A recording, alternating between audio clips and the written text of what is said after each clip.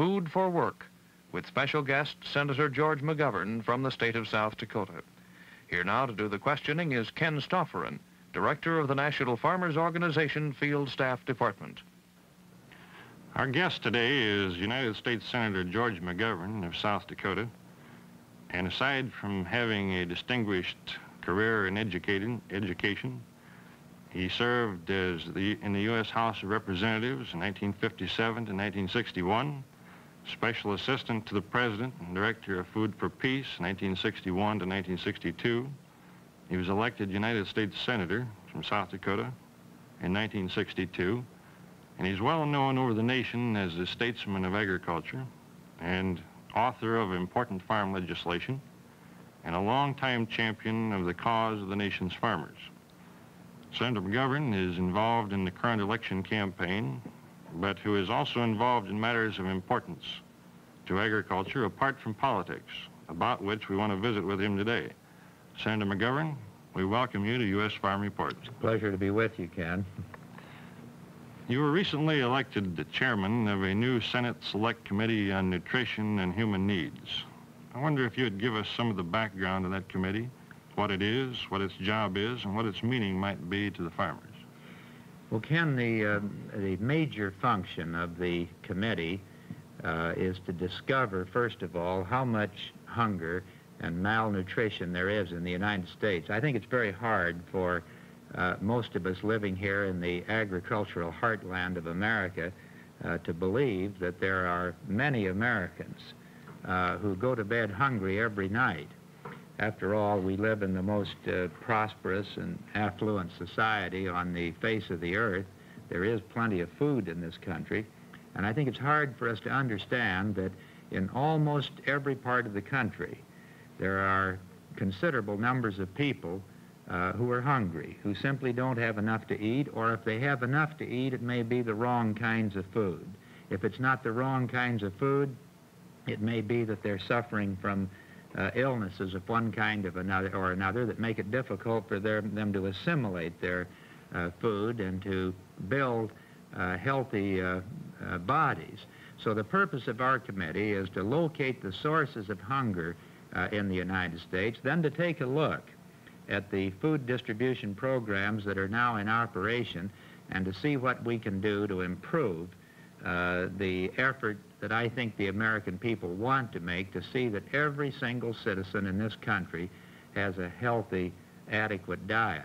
Now, if we do that, that's going to have a very significant impact on our agricultural economy, because to bring the level of diets in this country up to a fair standard for every American would involve an increase of $1.5 billion in the sale of agricultural produce. And as you know, that would have a very definite impact on the agricultural economy. It would mean that we could increase production without driving down prices, because we'd have an outlet for that additional produce. The committee recently investigating this subject under the leadership of Senator Clark of Pennsylvania has given us a lot of information that we need. The purpose of my select committee now of some 13 senators is to go out into various parts of the country and to get the rest of the picture filled in, and then we'll be in a position to make recommendations as to how we can eliminate hunger and dietary deficiencies in the United States. It sounds like it could have a very important impact then. As I recall, speaking of diets, didn't the Department of Agriculture recently issue a report on family diets back in 1965? Yes, USDA made such a study, but it was a very limited one. It was based on a study of some 7,500 families that were picked in various parts of the country, and it did give us some valuable information as a starting point. I don't think it's anything like a thoroughgoing analysis of the problem of malnutrition and hunger in the United States, but they did find that there's a very sharp and painful correlation between low income and bad diets.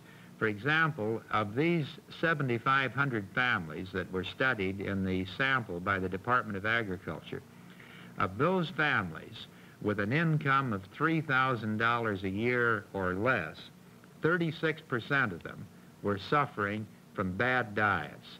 They were suffering from malnutrition. They were suffering from anemia. They were suffering from aggravated childhood diseases that were made worse because of the lack of good food and balanced diets. I might just say, Ken, that when I was directing the Food for Peace program for the late President Kennedy some 7 or 8 years ago, one of the first places I visited was in northeast Brazil. And as you know, that's an area of great neglect and poverty and hunger.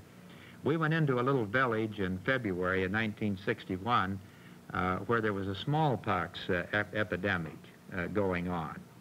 And children were dying like flies, just dying in front of our eyes. We were in one village where one hut where 2 children had died in that family the day before. There were 2 other children lying with their heads in the lap of the mother, who was sitting on the floor of this little hut. They were eating their noonday meal, which consisted of kind of a ground manioca powder. It was almost as though we would grind up dried turnips or something of that kind. That's about all they had to eat.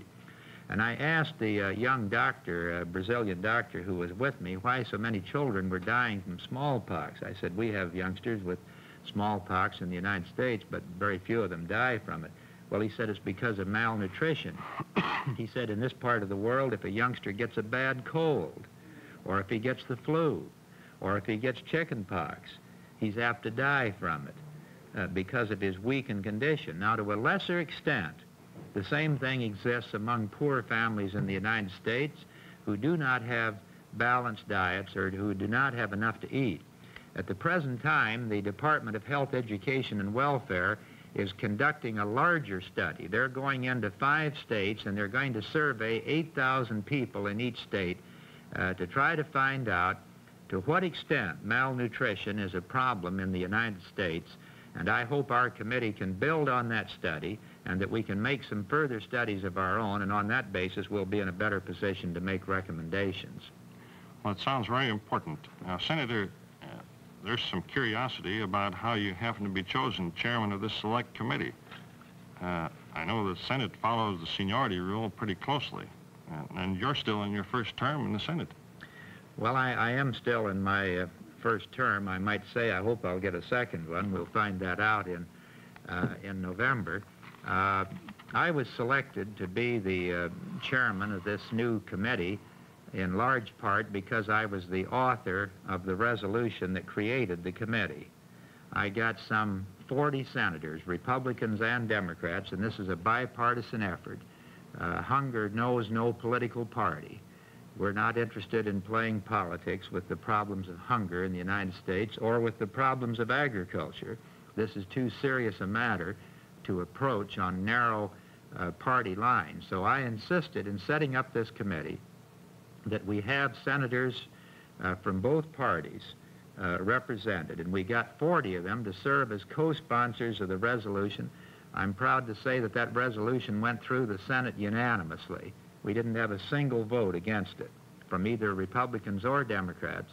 And on that basis, we selected 5 senators from the Committee on Agriculture, on which I've served from the first day I was in the Senate. We've selected 5 from the Committee on Labor and Public Welfare, and 3 from the Senate Committee at large, that is from the Senate at large. Excuse me. And those 13 senators met about 3 weeks ago and named me as the chairman of this special committee. That was based, as I say, on the fact that I was the author of the resolution creating the committee. In addition to that, though, I have been in the Senate now for nearly 6 years.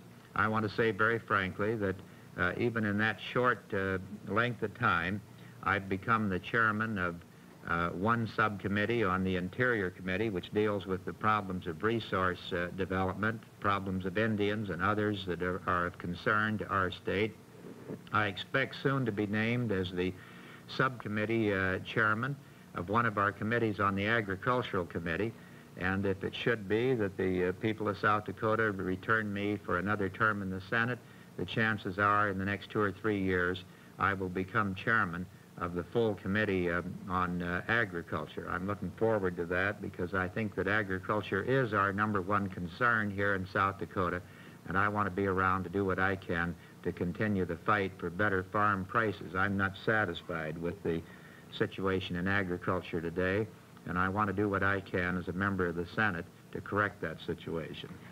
Well, I know, Senator, from our experience in dealing with legislation in Washington, D.C., I know that the Committee of Agriculture is very, very important. In addition to this new select committee, there are a number of agencies involved in food programs, aren't there? There are, and this is one of the problems, Ken, that nobody really knows where the responsibility is for dealing with the problems of hunger and malnutrition in the United States. The responsibility is divided among 5 or 6 different agencies of the government, and no one has a clear mandate, either from the Congress or from the American people, to deal with the problems of hunger. In other words, there's no place in the United States government, either in congressional committees or in the executive branch of the government, where one can say that man or that agency or that committee is the one that is responsible for ending hunger in the United States. Now, the Department of Agriculture has a piece of the action. After all, they control the surplus agricultural commodities, but they've never been given a mandate to end hunger in the United States. What they have been told to do is to take some of the surpluses off the market and put them in storage. Now, on a kind of a hit-or-miss basis, they have taken the liberty, with instructions from Congress, to use some of those commodities in school lunch programs, in food stamp programs, in the school milk program. But they do that not as a major part of their responsibility, but simply as a byproduct of the fact that they own a certain amount of surpluses. They do not have a clear legislative mandate to purchase on the open market whatever is needed to end hunger in the United States. The Department of Health, Education, and Welfare is involved in some of our food distribution programs. The Office of Economic Opportunity is involved in some of our food distribution programs. The Indian Bureau is involved. Now, what we propose to do with this new select committee is to find out the areas of duplication, to find out where the inefficiency is, to try to center responsibility in some one agency of the government so that we can pinpoint the obligations for ending hunger in the United States. If you want to confuse the situation, just give about 5 or 6 different agencies the responsibility for distributing food and put no one in charge, and you'll have the kind of chaos that we have today. One of the things I learned when I took over the Food for Peace program in 1961 is that no one agency had the responsibility for that program.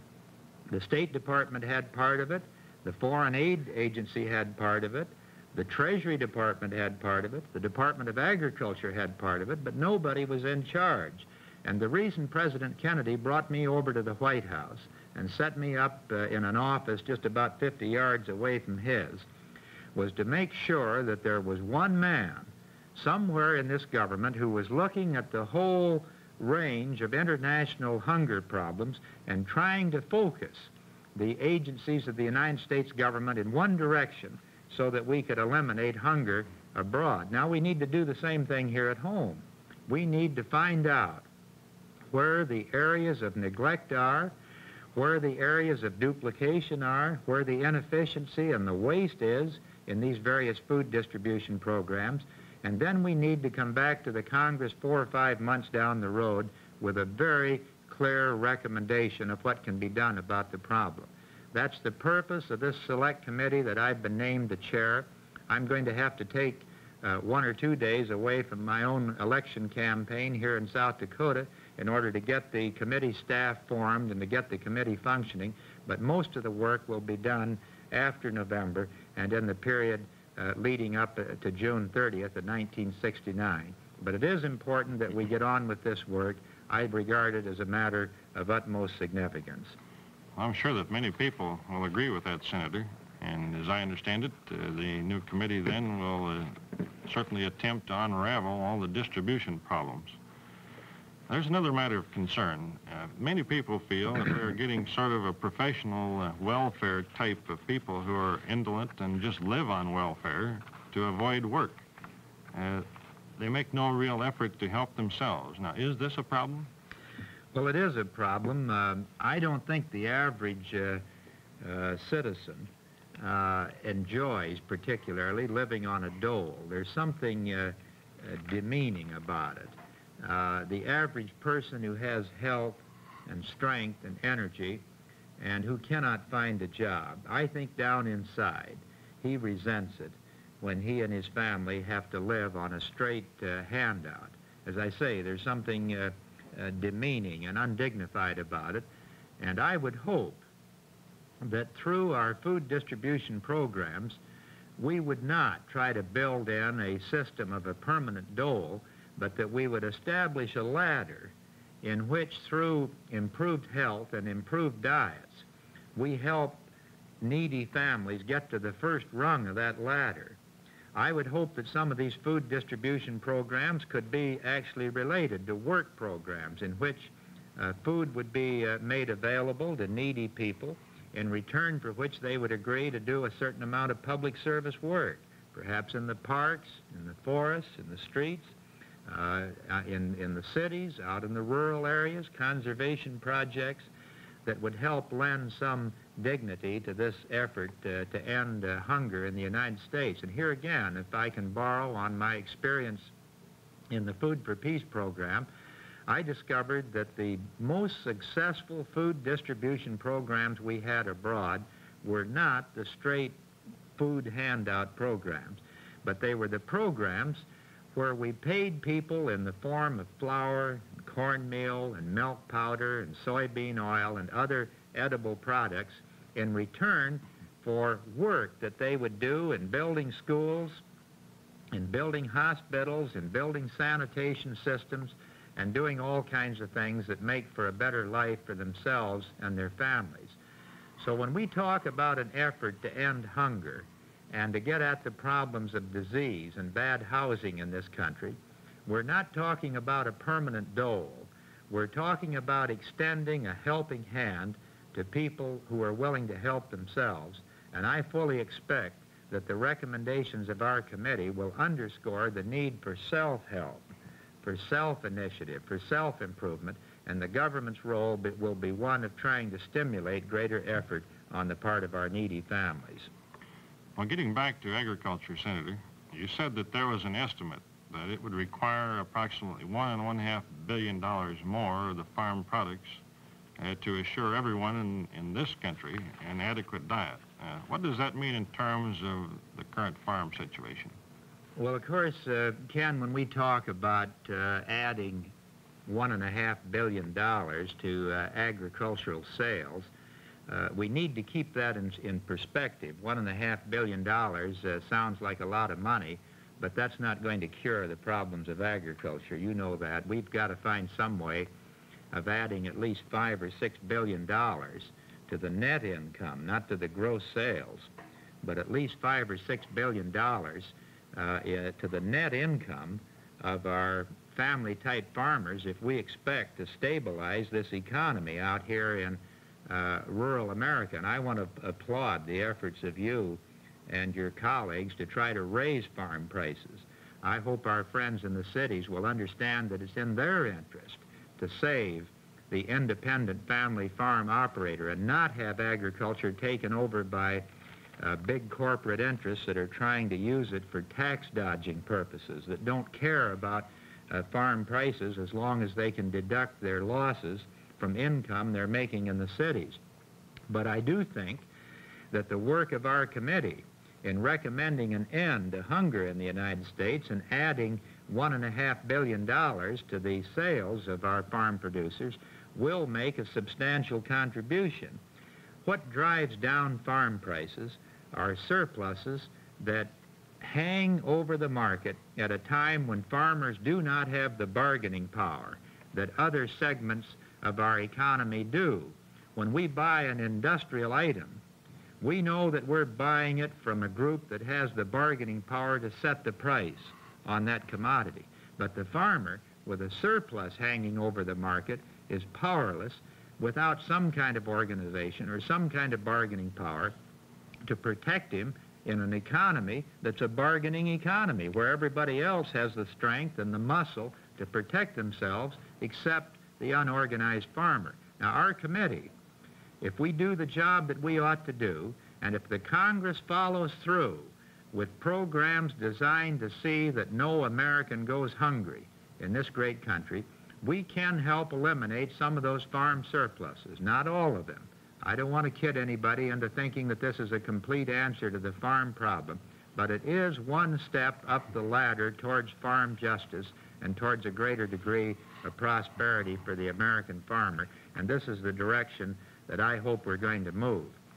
I remember some years ago, Ken, that the most senior Republican member of the Senate, who's an old friend of mine, Senator George Aiken of Vermont, he said that we can do more with the agricultural produce of this country to advance the cause of peace and freedom in our own country and in countries beyond the sea than we can do with military hardware. And this is the reason.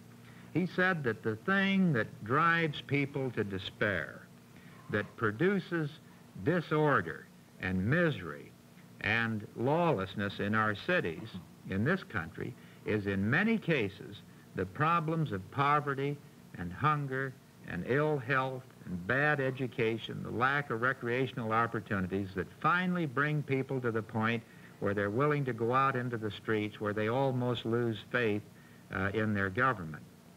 Now, if we can harness the great productive power of American agriculture and put it to work as a tool to end hunger not only in our own country, but in other parts of the world, I expect for a tiny fraction of what we're now spending on the war in Vietnam, trying to stop the tide of communism, that as Senator Aiken has said, we could do more to dry up the swamplands of hunger in which communism breeds with American food than we can do by shipping any amount of American tanks and airplanes and American soldiers into these areas of conflict and trouble the world around.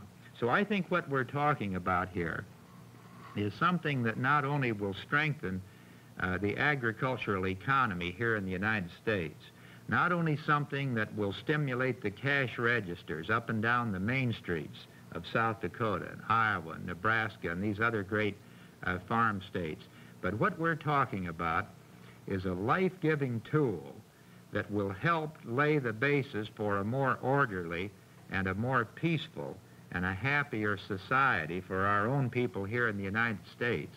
And we're also talking about a valuable foreign policy tool that will help stem the appeal of communism to desperate people abroad, that will help lay the foundations for peaceful, orderly development of these new countries, and that will help enhance the chances for peace for ourselves, for our children, and for generations to come.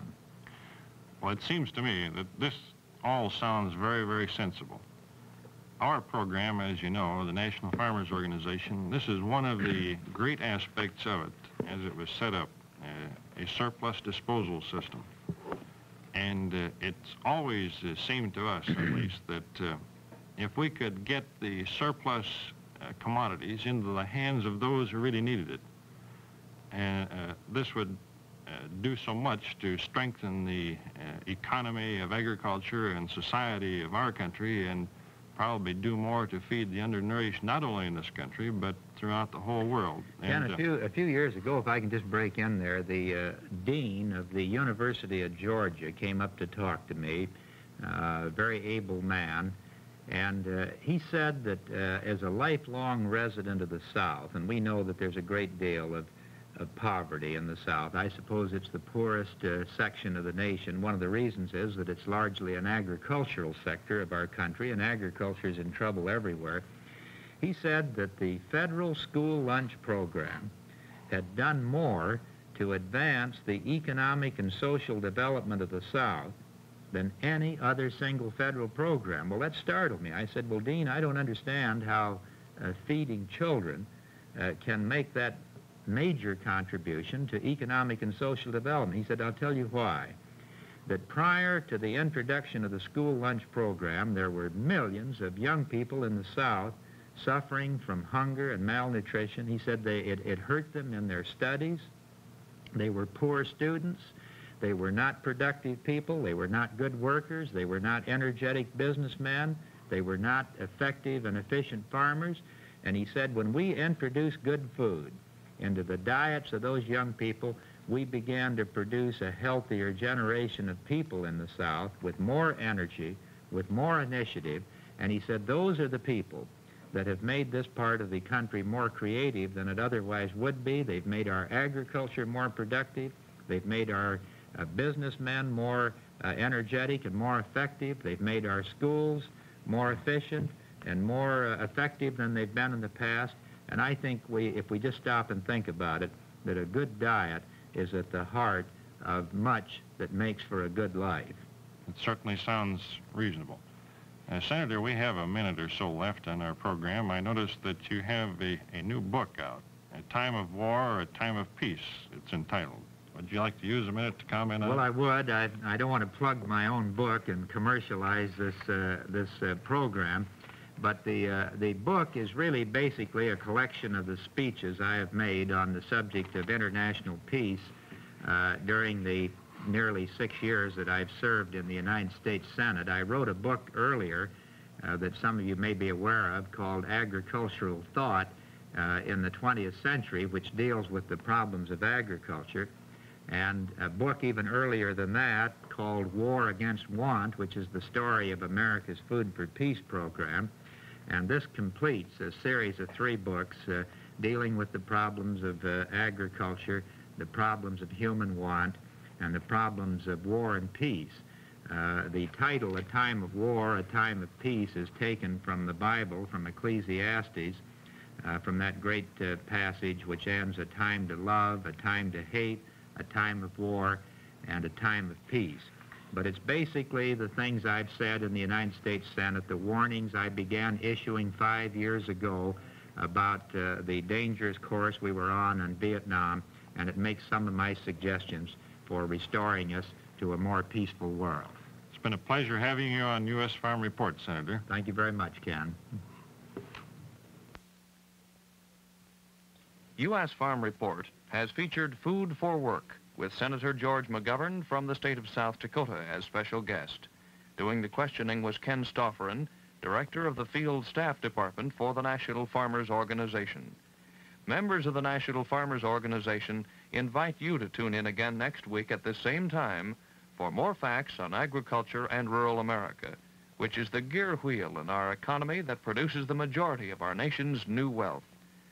The farm income pattern sets the nation's prosperity, and the National Farmers Organization represents new thinking in a new generation of agricultural producers.